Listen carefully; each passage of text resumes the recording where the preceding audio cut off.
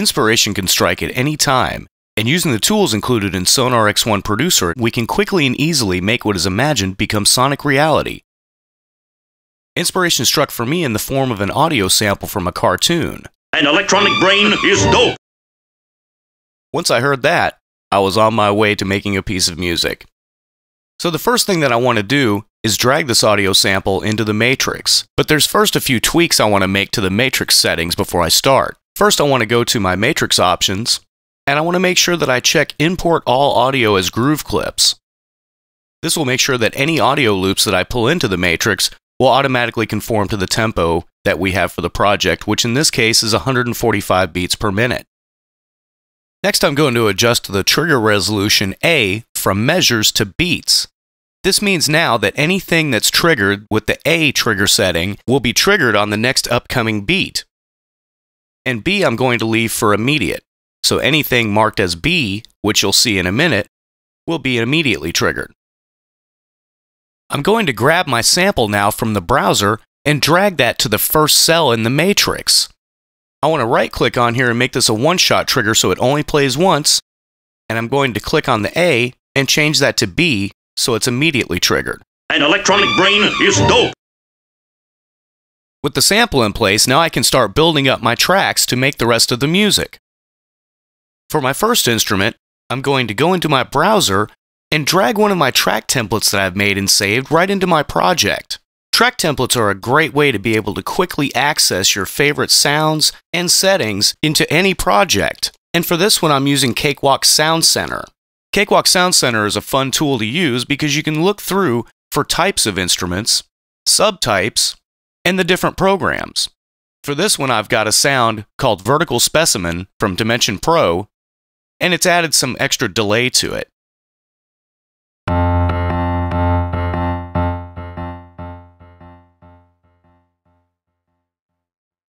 Looking at the MIDI tab of this track in the inspector, you can see I've also got Auto Input Quantize set for this track for recording.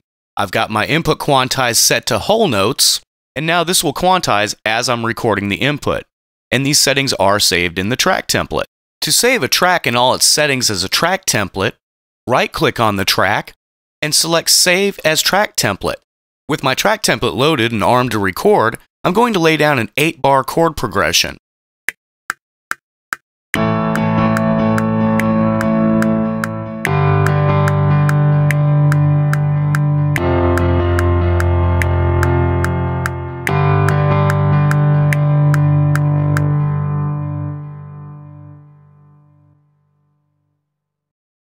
Now that I've recorded my part, what I'd like to do is drag my clip out to the full 8 bars, and then I'm going to right-click and make this a groove clip. Now I can take this and drag it to a cell in the matrix where it will be triggered off.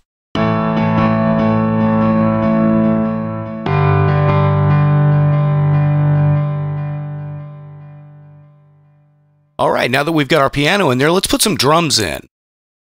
I've got a track template that I've made using a kit from Session Drummer 3, and I'm going to open up the step sequencer by accessing it from the icon at the top of the window. Now we'll go ahead and close Session Drummer 3, and I want to make this an 8-beat pattern, so I'm going to change the beats to 8. And we can scroll down to the bottom, and we're going to use the handy Fill Every feature by right-clicking, and on the kick drum I'm going to say Fill Every 4. Now on our snare, I'm going to fill that in every 6. Then I've got this rolled snare sound that I'd like to fill in every 3. Now for convenience, I'm going to go in and change the note number value to 51, which is the note number for the ride cymbal. And I'm going to right click and fill this in every 4. Now we have this pattern.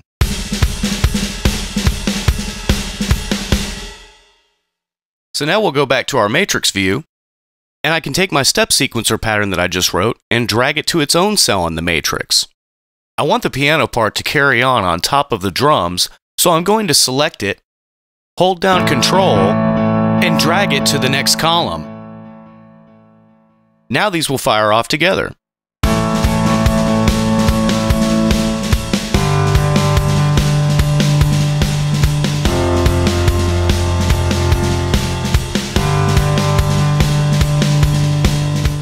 Now here's where the fun really starts. What I'm going to do now is start auditioning loops on top of what we've done. So I'm going to go into my browser and into my audio folder where I have different loops and beats and things. So what I want to do is I want to start having this play. Then I'm going to start auditioning loops in my browser.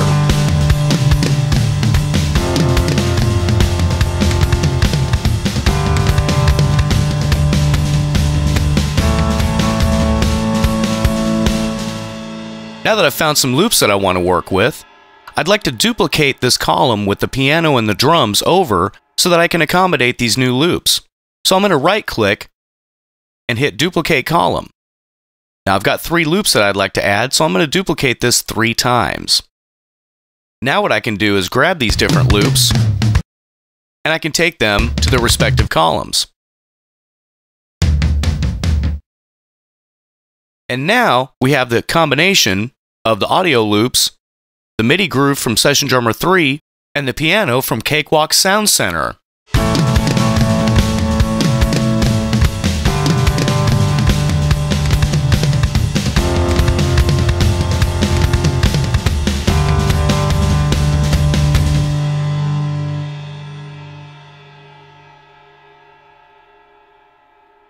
Now I've also got some reggae breakbeats that I'd like to throw in on top of the piano.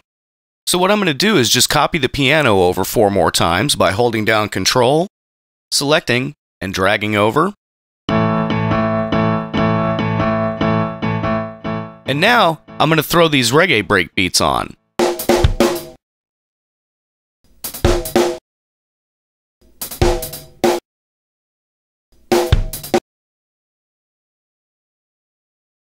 Going back up to my track templates, I wrote a track template called Dub Track.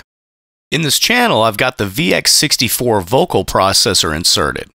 What I wanted to do was give the sample a little bit more space, so I added some stereo doubler and some tempo syncable delay set to quarter notes. So what I'm going to do now is I'm going to go over here to my matrix row, and I'm going to change that to the dub track. Now, when we run the sample, An electronic brain is dope.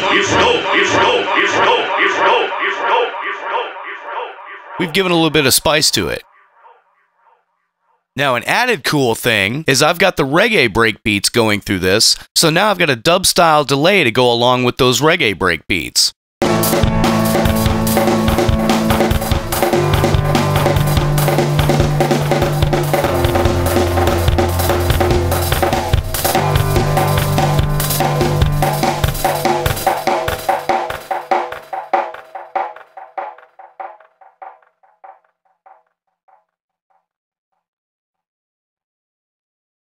Now that we have all these set up, I've got a couple more beats that I want to throw in, so I'm going to take the piano and copy that over 2 more times. Now I'm going to go back to the browser and into my audio folder, and I'm going to drag these last 2 beats in here.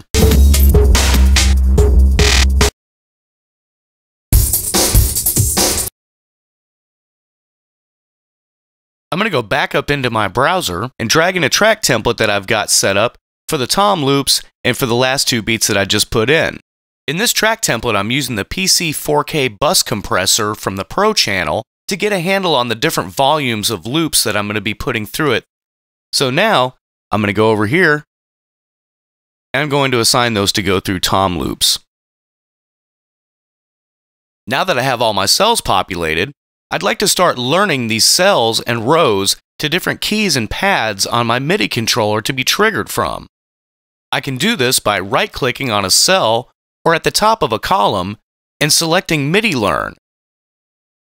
Then I can hit a corresponding pad or key on my keyboard, and then I can trigger the sample from the pad.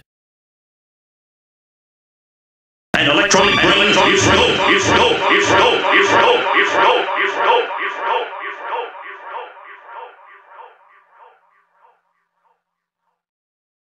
Now I've already gone through and learned all of my cells and rows to keys and pads on my MIDI controller. So now I want to capture a matrix performance. So what I'm going to do is hit Capture Matrix Performance, and follow transport. I'm going to select the first column that I'd like to play.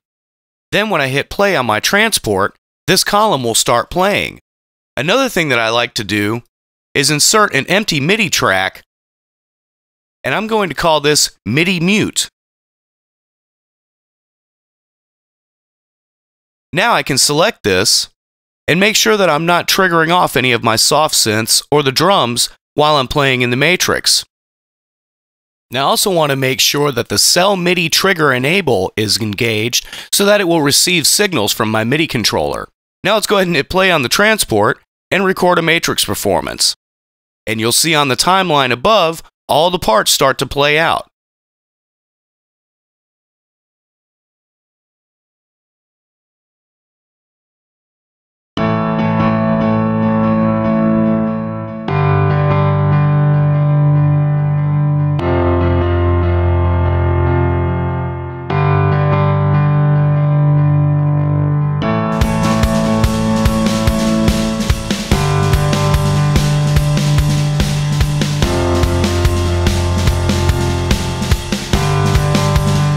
Electronic brains are is